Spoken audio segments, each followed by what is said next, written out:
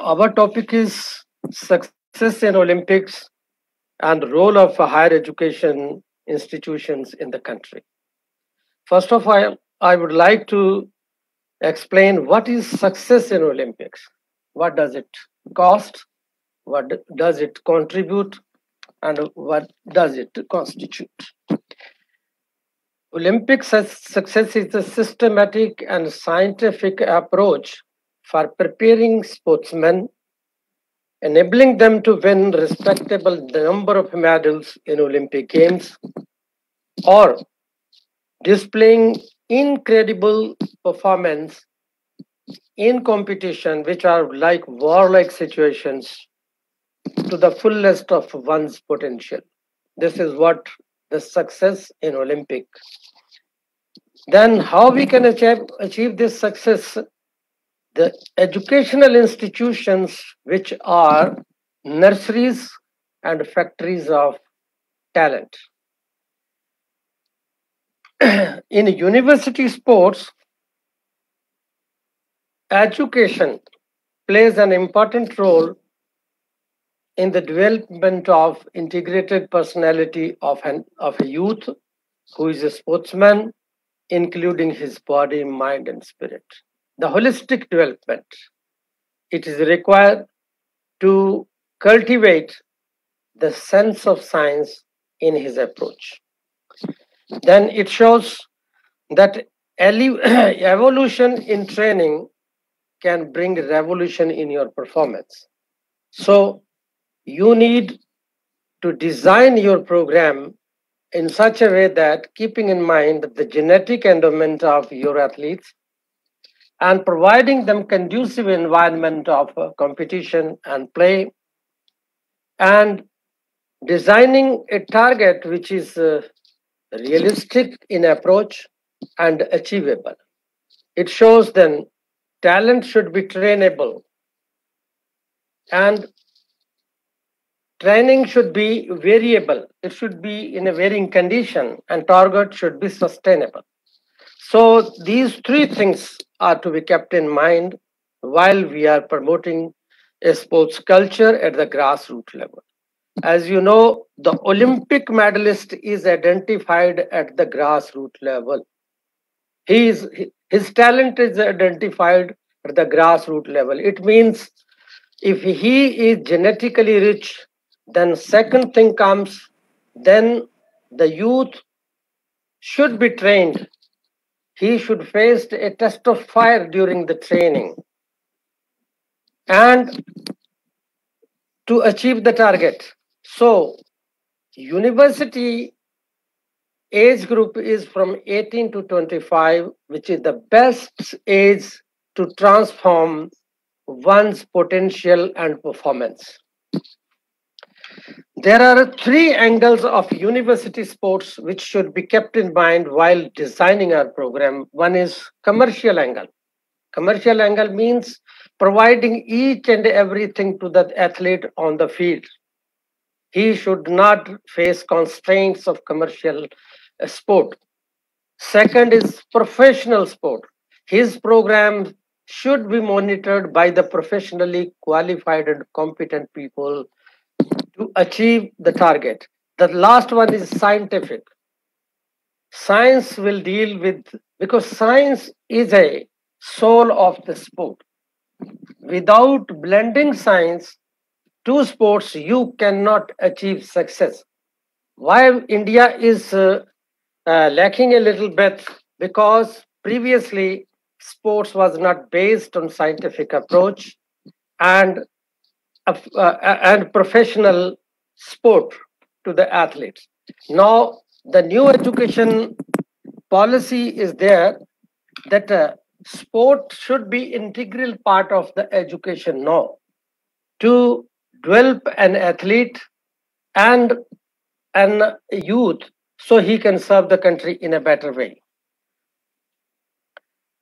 a talent and training should be tested in Youth Olympics and the World University Games.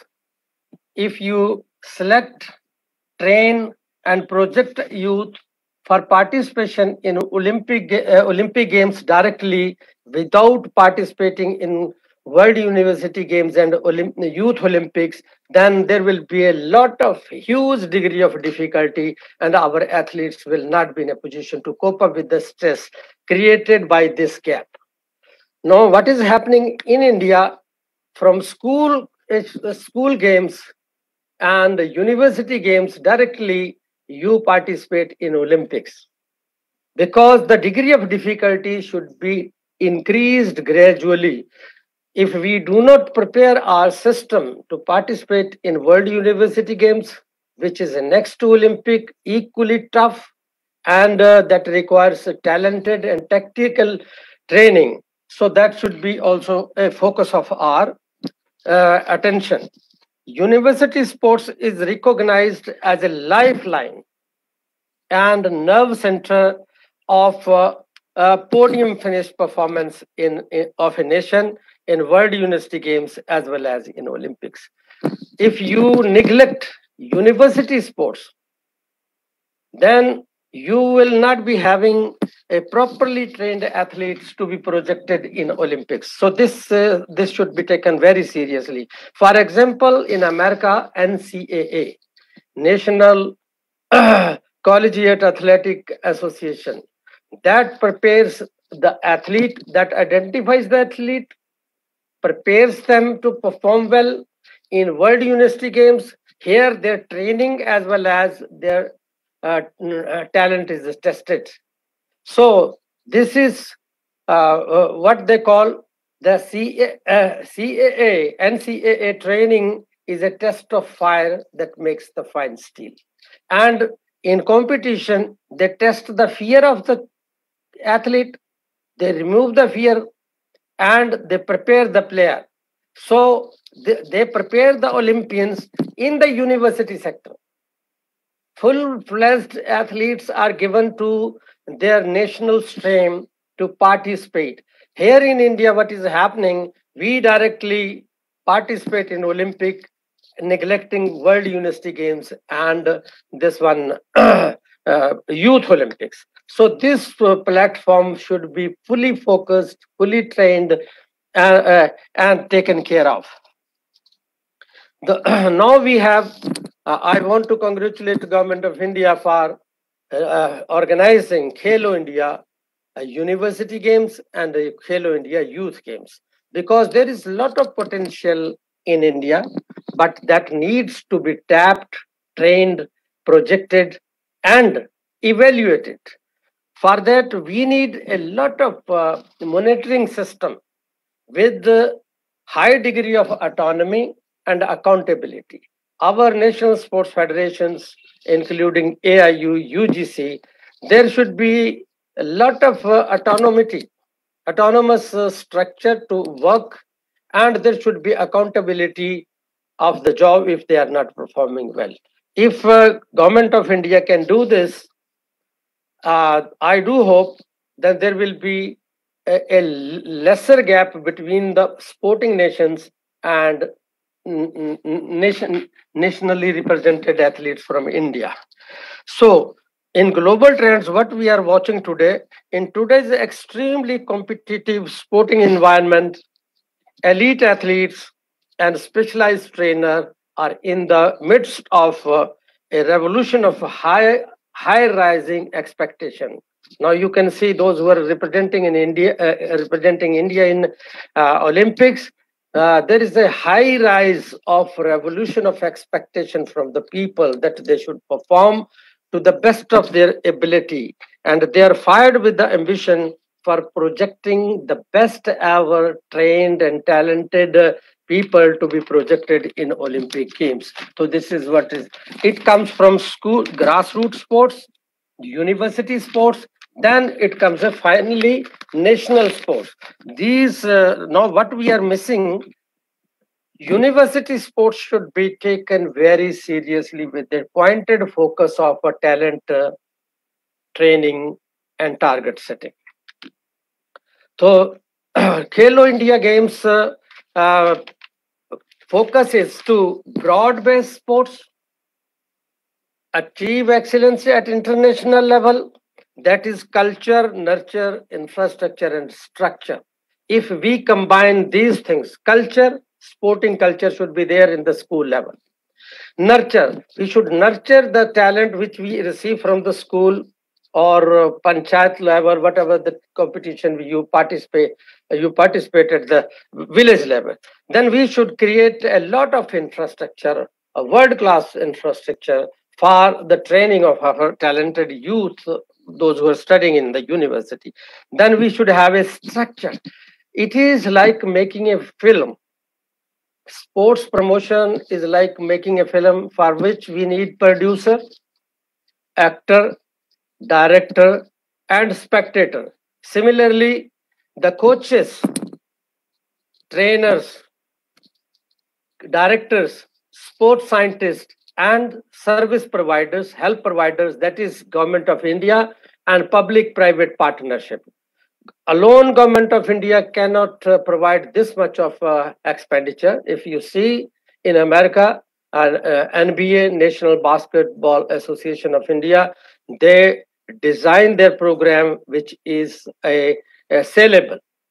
They develop their action plan, which is a thrilling, and they deliver the results, which are very charming and inspiring. So this is a design, develop, and deliver. So we should have the services of a marketing expert so that they can design, as you can have the example of cricket in India.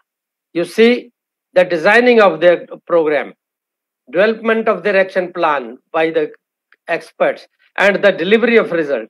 It means they have they have glamorized the world of sports of cricket.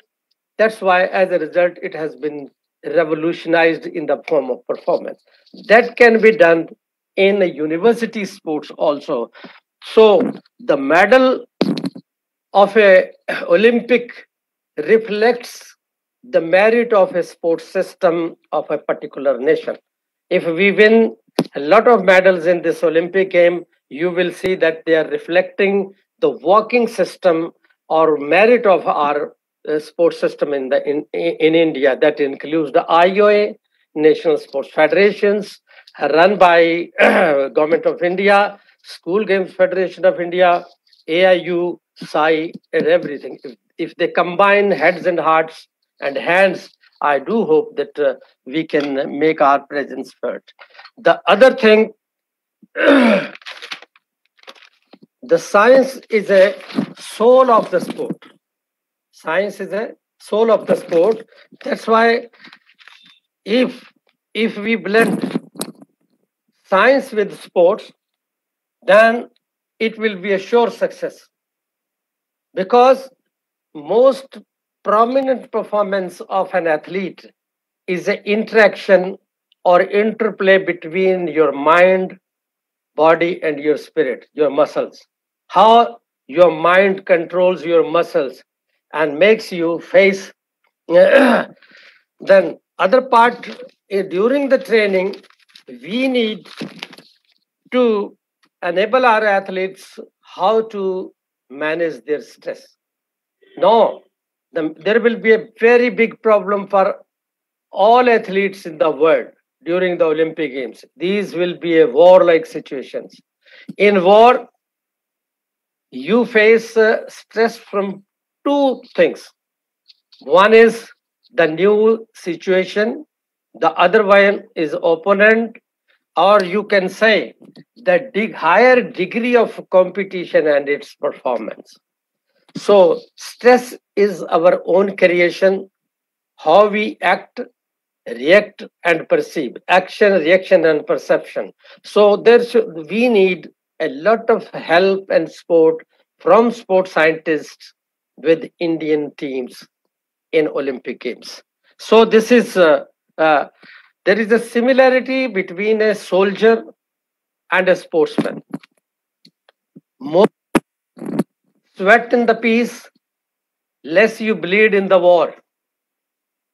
This was said by a very great politician or a great commander, Hitler. He never allowed his soldiers to sit idle.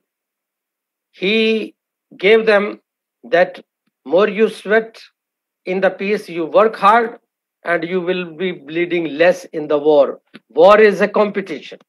So this is there are two tests. One is in training, the other is in the tournament. The training test is test of fire that makes the fine steel. Hard training, vigorous training, skillful training, scientific training, and in a professional manner training. The other test is the test of fear. Now we were discussing the competition itself creates a fear. If you test yourself, you stand to your nerves and you can manage your stress, then success is there. So sports should be based on your cardiovascular efficiency, which is a scientific approach. The other is a neuromuscular activation, then holistic development of an athlete. After doing all these things, if you present your player, if you project your player in Olympic, at least they can make their presence felt. So this is the other thing which we should keep in mind: drug abuse in sporting excellence. Today, drug abuse is not confined to commercial and professional sports. It has penetrated to the school, university, college, and university level. We should take care of our youth because there are so many side effects of doping on the human health and performance. We should take care of. Then coping with doping should be our policy. We should not allow, either we should educate our athletes or punish them, whatever the reason, whatever the policy decides. We should not allow that our trainable youth and attainable youth should go waste, because it will be a liability to the nation. So sports is a process, is life, vibrant life philosophy, and a lifestyle which makes the people active, healthy, and productive. Youth should not be a liability to the nation. Rather, they should be visibility of the nation in Olympics, World University Games, or Youth Olympics. These competition, three competition, should be pointed with our attention, and we should keep everything in mind. How to prepare. Your preparation will decide the level of your performance. If preparation is good, then I think performance will be there. And other thing, the demographic dividend in university sports.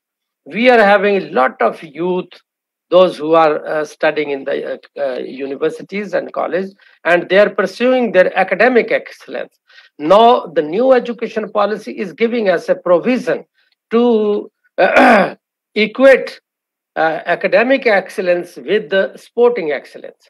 If we take these things side by side on the same level, academically qualified people can be doctors, engineers, and those who can serve the nation in a better way, and they can handle the responsibilities. Similarly, athletes, those who are representing the country with the sporting excellence, they can make the presence felt of this country very well. So this is we are having 60 to 65 crore people in this age group. We should make the best use. When people from other countries are keeping an eye on the Indian demographic dividend to be a very, very qualified task force, why we cannot convert this task force into a task force of Olympians and World Cup, world beaters? So these are the things where India can take the advantage. We should go ahead. So this compels us to optimize and utilize the youthful energy to be channelized into constructive direction. For this success and survival, we need public-private partnership. Now, all sports are being funded by Government of India, but it cannot, because it will continue to become more expensive, more enduring. So for that, we need lot of resources, money, energy, time, So this should be a combined effort.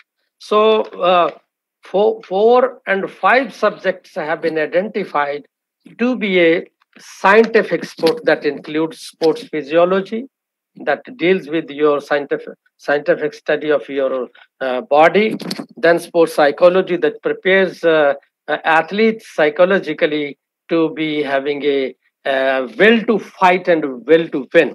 So the other one is a physiotherapy. Physiotherapy deals with the athletes' recovery and injury rehabilitation. Then fourth is biomechanics, sports biomechanics, that gives us a clear picture of good and effective techniques and strategies. The last one which we have taken, sports scientific approach can have a lot of things, but nutrition to keep our immune system high, to keep your energy level high, we need a balanced diet for that. And Khelo India scheme is taking care of. And I have identified through SWOT analysis what we need to be careful while implementing Khelo India scheme. That is a SWOT strength. What is the strength of this system?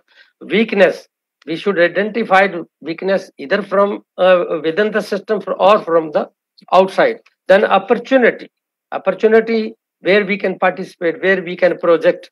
This Khelo India game can project its athletes in world university games which are not less than Olympics for testing and trying testing and trying our own training system and our talent, whether we can achieve the target or not. The fourth one is a threat. What threat this scheme has?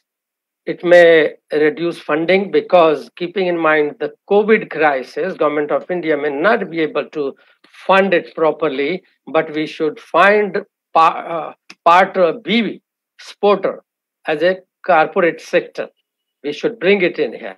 This is one threat I am visualizing. Government of India may not be able to fund profusely as it is being funded now. But keeping in mind our resource crunch due to COVID crisis, we should keep our player B ready on the bench to support this scheme.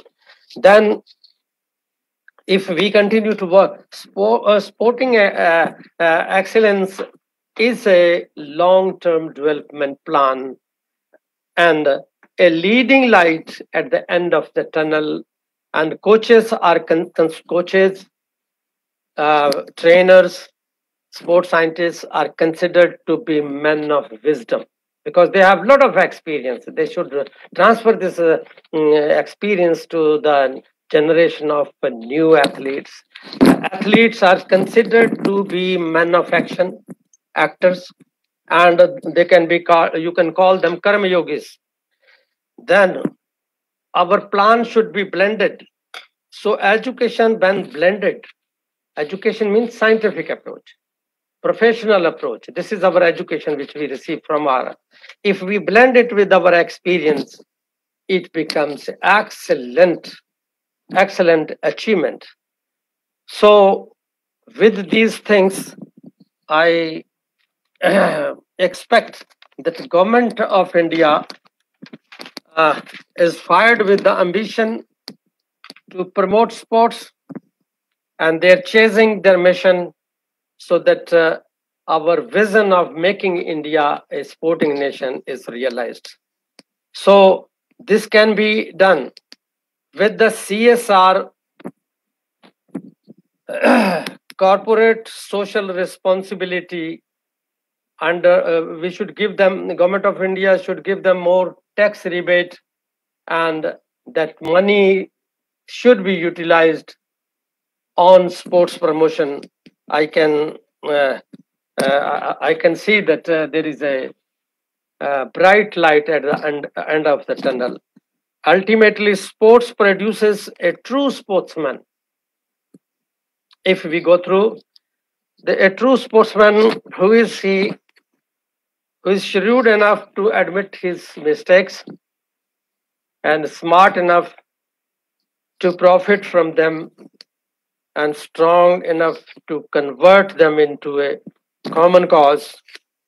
So I hope those who have played sports, they will be true sportsmen, and their education, their experience can be utilized and optimized for the welfare of sporting and Olympic movement in India.